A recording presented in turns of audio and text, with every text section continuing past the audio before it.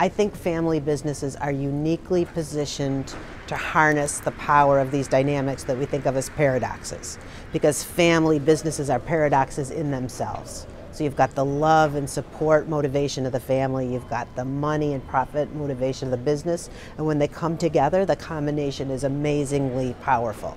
So many family businesses have to deal with that paradox from day one.